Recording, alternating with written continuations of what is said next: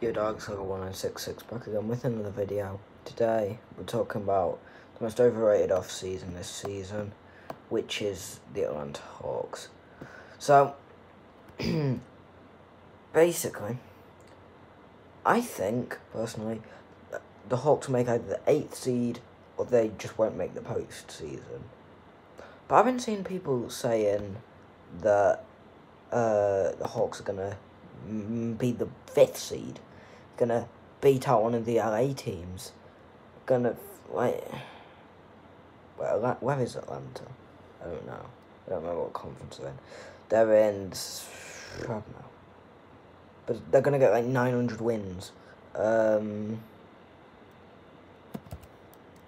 But personally, I don't see it. So, because I like some of the players I've brought in. I'll talk about them throughout this, because that's kind of what I'm meant to be doing. So let's start off with Clint Capella. He hasn't played, and he's been there since March. Because we went on lockdown when he first came to Atlanta. So, like, yeah, that's fair enough. We haven't seen what his fit is with Trae Young. We know it's going to be awful with John Collins because neither of them can shoot, which is horrible in the NBA for saying they got rid of Houston got rid of Clint Capella because he can't shoot. Like, let's see. He's never scored a 3 in his life. Clint Capella hasn't. Let's see John Collins. He's got 3.6 3-point accuracy. And so he gets 1 3 a game. Like, that's not gonna work. Like, how old is Bogdanovich? I don't know. He's like 31 probably. But he's 27. I mean, to be fair, he does look about 12. I mean, I don't look very old, like. But still, he's only been in the league 3 years. And he put up decent numbers. Well, I mean, he put up 50% from the field. He did decent from 3. He got 30% of his shots. We know Trae Young's good. Danilo Gallinari. This is a tough one. Let's close that tab because it's really slow on my computer. Let's also close the Clint Capella, John Collins, and Bogdanovich. That was shit. I'm gonna open a new tab then. Excuse me while I do this. Basketball reference. Like, I like some of their signings. Like, I like Rondo, obviously being a Celtics fan. I love Rondo, actually. No homo. But he's 33 now. He's not like 2015 Rondo or even 2008 Rondo. Like, it's not like that anymore. He's like, at the Lakers, he wasn't the 3rd best Laker, to be honest. Like, you could make a claim from it being the 3rd best Laker. I mean, the series against Houston, he was quite good. My computer's going so slow. But I think overall KCP was better.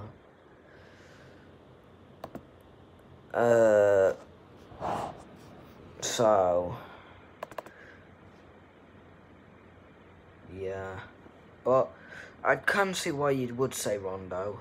Like, I think it's between KCP, Rondo. You could maybe say Dwight Howard, but probably can't. I mean, I spoke about him in the video that I recorded earlier. Go watch that. It's not in the description because I'm lazy. So yeah, Chris Dawn, I like that signing. Because he's one of the better defensive guards in the league. Like, he's top 3 or top 5, really. You got Marcus Smart, Drew Holiday. He's good. Him.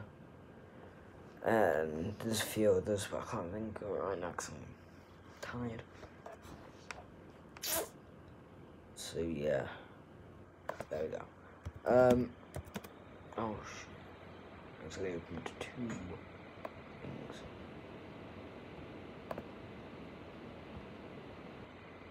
Wait, what? Oh, no. Basketball reference. So.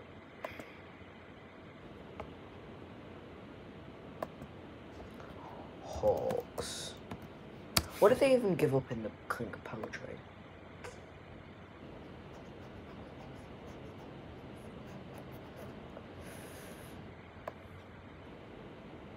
I want to see what they gave up, because I don't know, because I didn't watch the NBA then. I only got into it during the lockdown, so why is it loaded up twice? Clint Capella trade.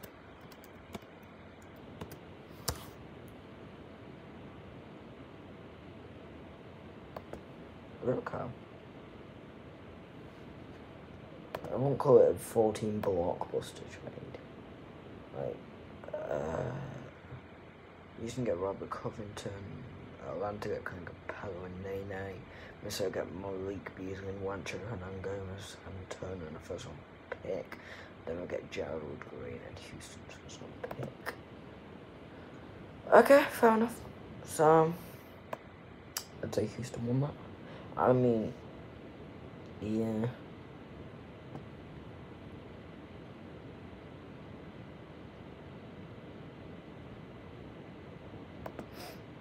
So,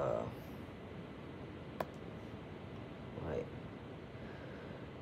I think, who else do I want to talk about? Let's look at Trey's stats last year, because I think he's going to put up a career year. Like, he's not going to drag him into the postseason, but he could average 32 maybe. You never know. 32. He could have. He won't average a triple-double, because he's 6'1", I will say. 6'1", 6'2". I don't know. I'm going to say something. Trey Young height. I actually don't know how tall he is, to be fair. 6'1".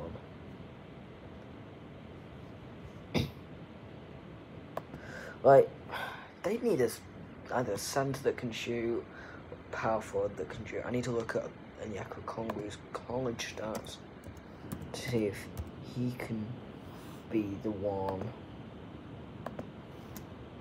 I mean, he's injured, so I don't know why they selected him. I mean, I'll see if he can shoot, because I haven't watched any college games. He put 25% from the 3, so power forward and centre don't have 3-point shooter. Like,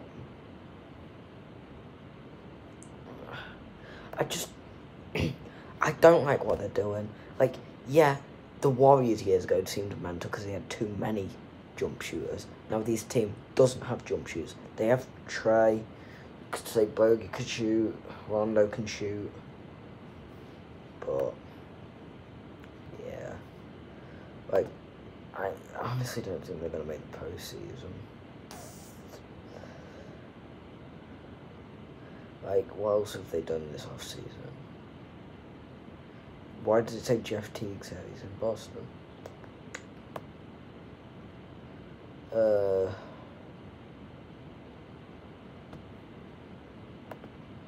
at the wrong team.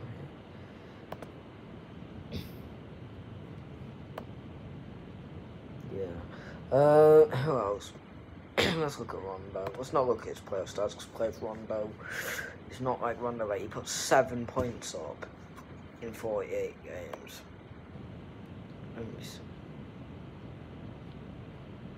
Right. I mean, to be fair, who's that? Where was he at? When he was 28. Todd is in Toronto. That's not a team. Why don't I mean it? Anyway. Yeah, his best year was only 13 points. Yeah, there was 11 assists. Like, but yeah, he got 4 defensive rebounds and an offensive rebound. So he's put 5 rebounds up. Good for a guard, to be fair. But he's 33 now. He's not 26. Right. Yeah, you could say.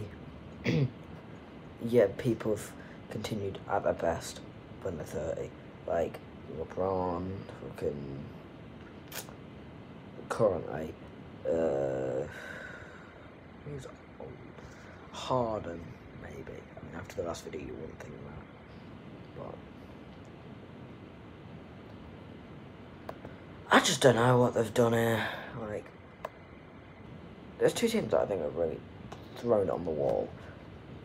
Detroit, because they've just brought in hundreds of centers. And Atlanta. Like,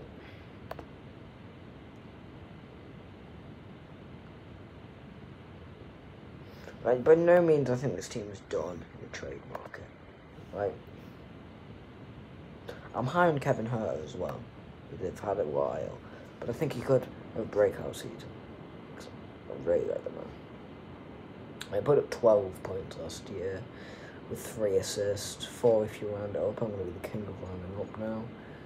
I mean,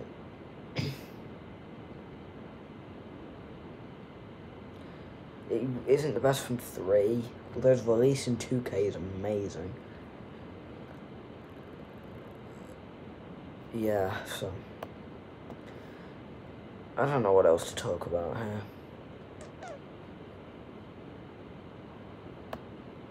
Like, they're not going to be 14th in the conference like they were last year. But let's look at the NBA standings last year. Because they were 14th, only above the Cavs. But I don't think they'll do that this year. I think they'll be better. But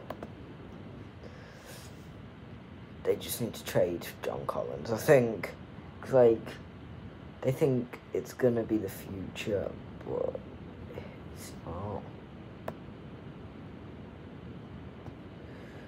Like,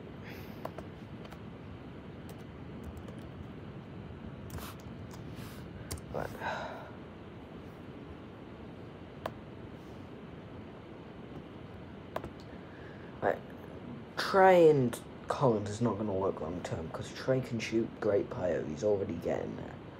But Collins can't shoot, which would be alright if they didn't have Clint Capella. Like, sure, you could get rid of Clint Capella, but then you got Onyeka Okongwu who can't shoot. Like, you've just got yourself stuck in a hole if you want to keep.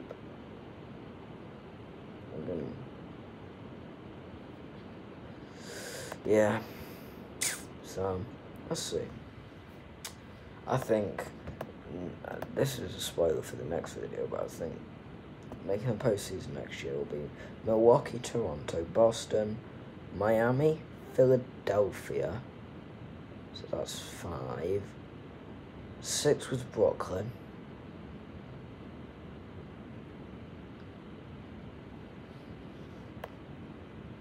7 with the Pacers. I don't know why I took so long on that one, that was obvious. And 8 with the Wizards. That's not in order, but yeah.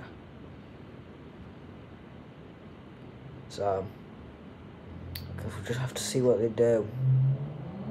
So, I'm filming this at well, I'm filming this on the 3rd of December, so this is coming out on the 4th of December, where I am. So, if something's happened, don't kill me. We'll see you in the next one. Goodbye.